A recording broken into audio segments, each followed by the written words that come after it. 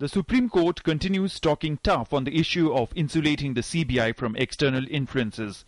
It clearly said no to the investigating body's plea that it be allowed to share its probe report with the government.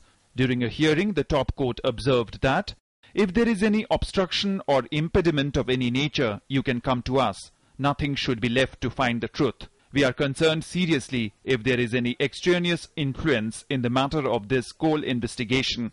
Your credibility goes. CBI feel the investigation is over, completed, and they are looking a legal advice to prepare a charge sheet to show any advocate of the CBI.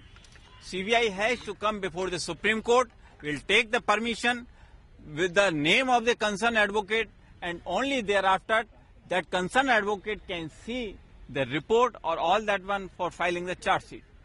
Otherwise, now it is strictly prohibited.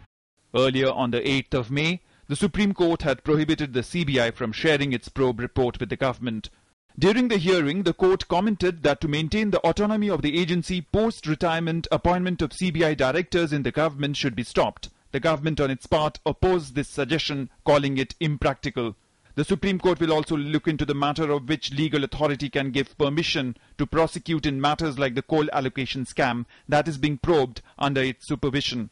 The next hearing in this matter comes up after 2 weeks.